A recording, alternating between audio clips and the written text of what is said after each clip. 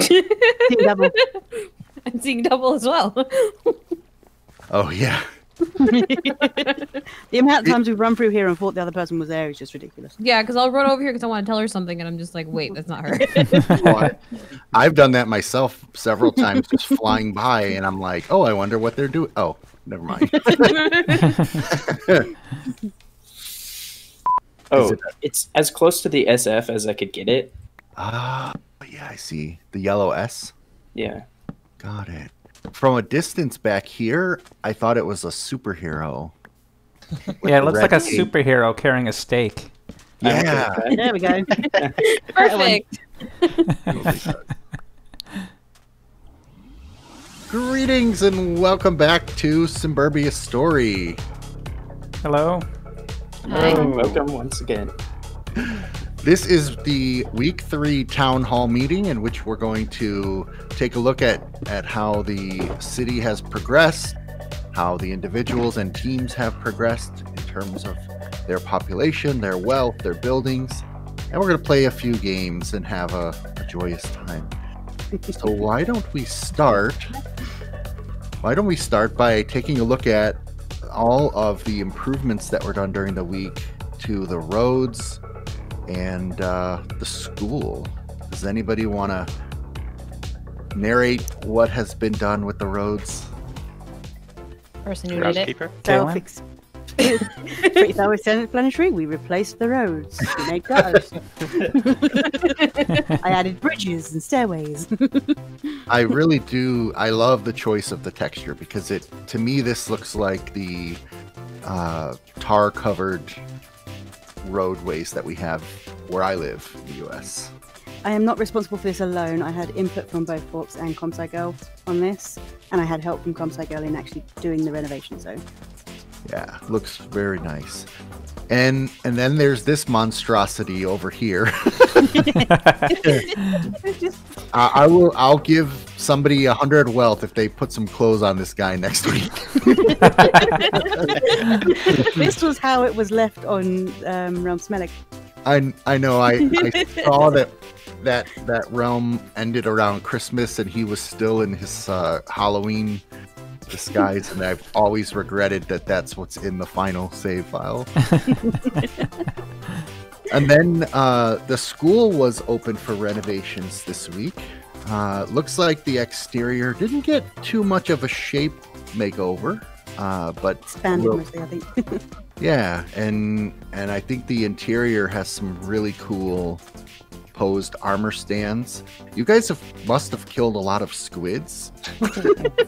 And salmon, yeah. Yeah. And fish. And a fish. Here's a sleeping kid. I resonate with this pose. That's awesome. Very, very nice. So thank you guys for improving your overall neighborhood. That will help property values immensely. Now, because we unlocked the school last week, we're going to start this week with one of the things that you love to do, which is vote. And what we're going to start with is a vote for a new title. And the title is going to be the title of the headmaster. And again, you guys can modify that, but you get the idea. The headmaster is going to receive whatever's in this shulker box that I'm holding, and the shulker box itself, as well as one population. And we will see who is awarded the headmaster. And you can get a title. If you're voted for a title and you already have a title, it's going to be up to you to choose which one you want, and then you will choose who you give your other title to. So this is same rule for the rest of the competition. Okay, Fish, first squid, rabbit. first vote is ComSci Girl. So one for ComSci Girl. Second, ComSci Girl. Third, ComSci Girl. Fourth is CFG. So we've got one CFG, 3 for ComSci. Covolta. Another CFG vote.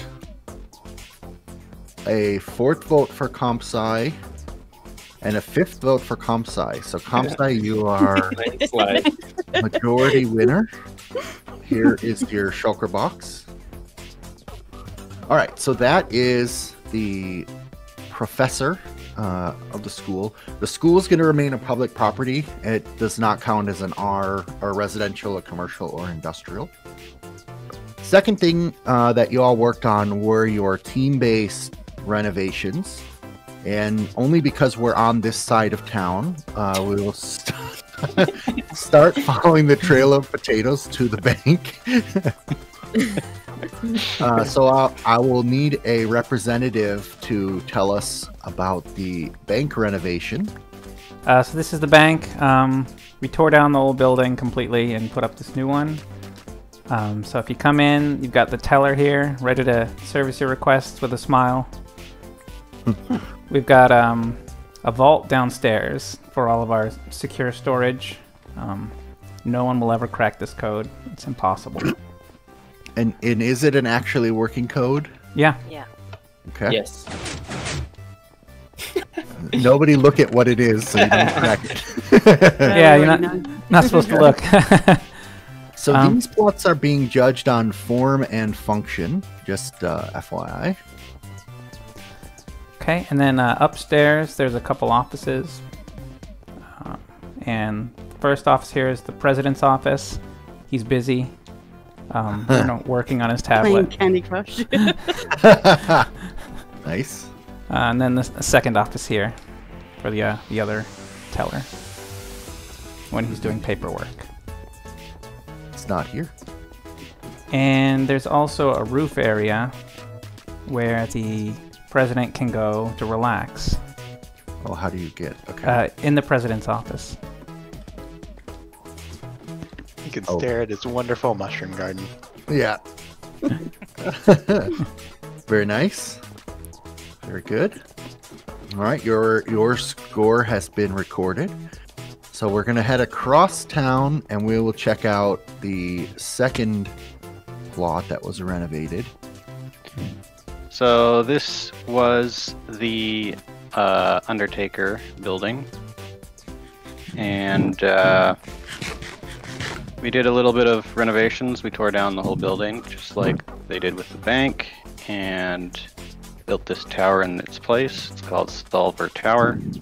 Okay. So if we go in, there's a reception area, and back here there's a viewing area for the recently departed. So this is like a detective building? Step in the casket.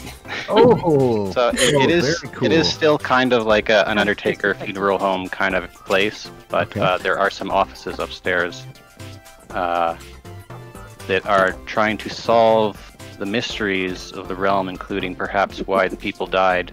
If we go downstairs, there is the morgue, where all the autopsies are done. Hawk appears to be doing one on that bunny right now. Oh my gosh, there's a giant saw blade. Evelina? And we got some drawers for keeping the bodies cold over here. Oh, that is enjoyable.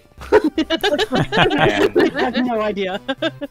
and for those that are being cremated, here's the furnace with another bunny getting ready to be cremated there. Oh my gosh. Have you guys been killing a lot of bunnies? Maybe. Maybe. Very interesting. Okay. So then if we continue upstairs, on the first floor we have the detective office of mystery investigations.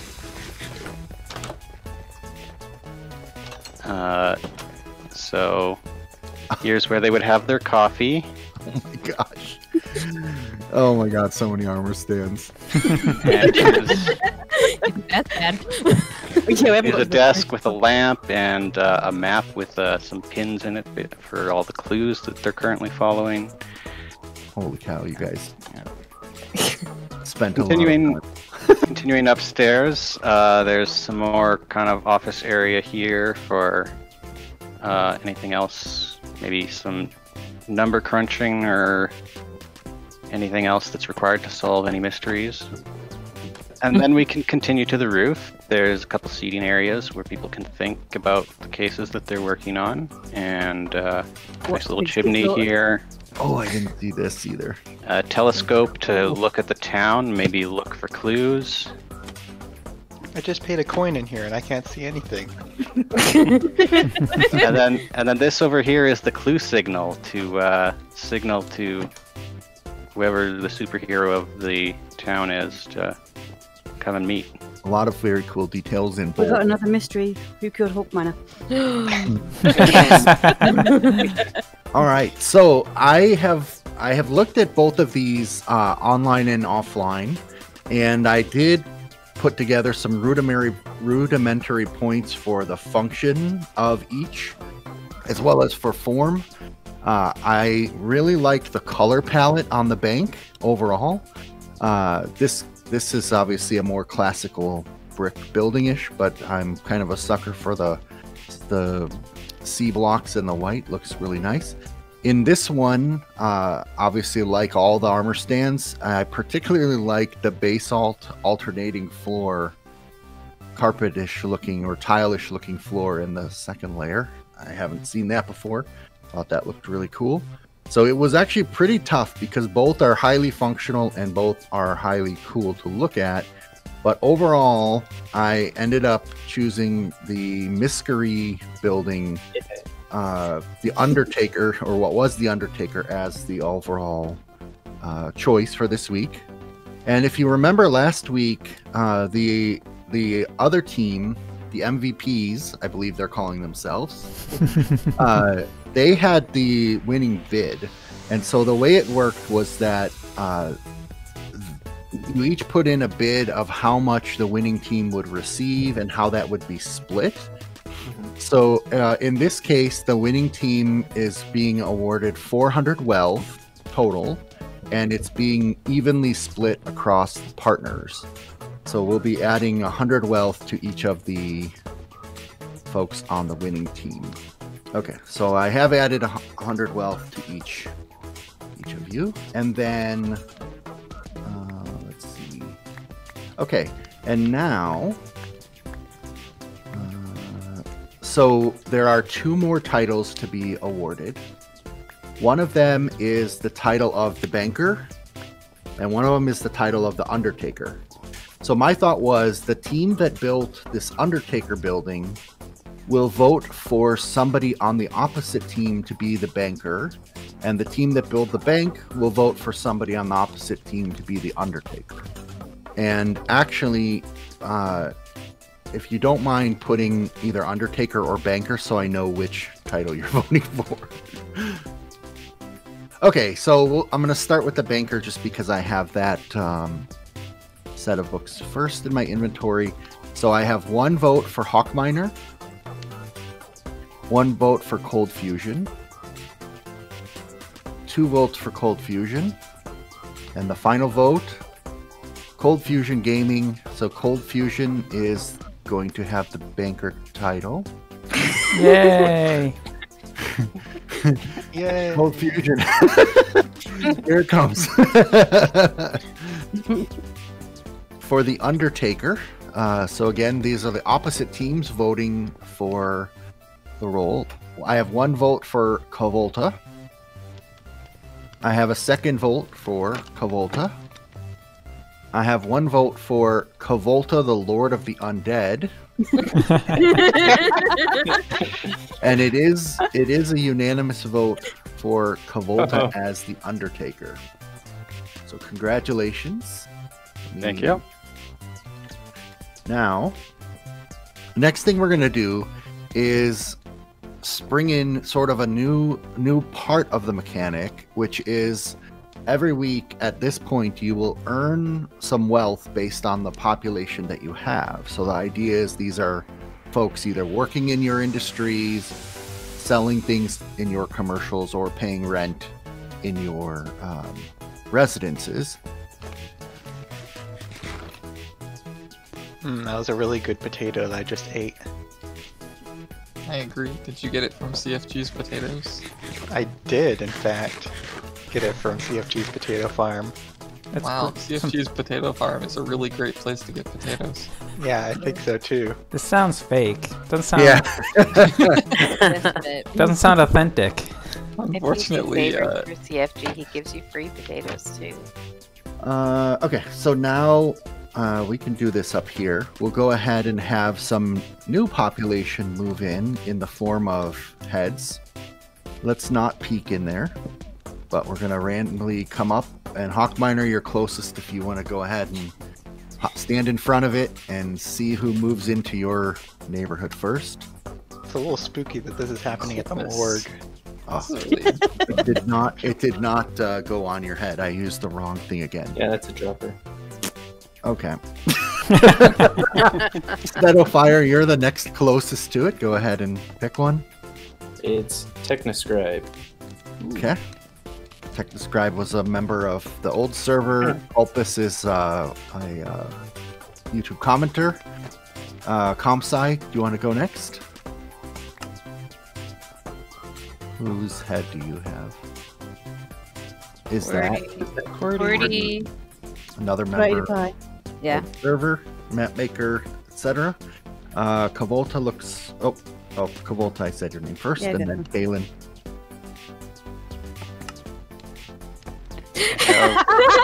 Looney Netty. Oh, the fun. Oh boy. Looney Netties was part of our server at the end, and also a longtime friend of the family. Kaylin has Jeff Yellow. Jeff Yellow, YouTube commenter. CFG already went, right? No. No. Go ahead. Fungon. Fungon moves in. Box. Volratho. Volratho. Okay, another YouTube commenter. I think Felina hiding at the back. You're next. If you would like to have someone move into your neighborhood, join Felonius. I got waffle. Unlikely Waffle. Does everyone have a head then? I think that's all. So this number that you see now is the number of population that is incoming based on all the activities of the past week. So Hawkminer and Steadofire each have 6 additional people moving in. Kavolta's got 5, Box, and the rest each have 4. Okay, behind me we have our laws. Does everyone have a block? Anyone missing a block? I did not get one. CFG, Technofighter. I did not get one. because you're way over there. Hey. Oh, I got 2. It's sweet. Thank you. Okay, so the way we're going to do it this week, though, I've got 5 different things that you can vote for, and anyone that has 3 or more will pass. So the first law is a one-time tax, which will open up additional plots that are not currently zoned or marked. These are not the black and yellow ones. What I mean is there will be completely new plots available. The second one is opening up the power plant so you guys can go through and renovate, tear it down, reconvert it. The third one is same as last week. It will actually have no impact on you if you don't have an animal pen in the city. But if you do, there's a 10% tax to keep your stinky animals in the city every week. There's a one-time tax to expand the world border. And then if you don't feel like voting for any of those, you can abstain. So go ahead and cast your anonymous votes. And it takes... Anonymous. And everyone must place a block somewhere. If you don't feel like placing it anywhere, if you... Going with the decider again. 2 blocks? We- Because well, there's we- more we- yawns this time. We can't make a difference on anything. Oh, if we work together, we can almost do it. Every vote matters. Isn't that how the political systems work? All right. Only if Oh, it happens sorry. at the same time. Yep. Which one do you want more, CFG? That one. This one. The other one. Doesn't matter. Again. Okay, so at the end of this town hall meeting, I will open up some additional plot options, and we will expand the world border and pay our taxes for both of those.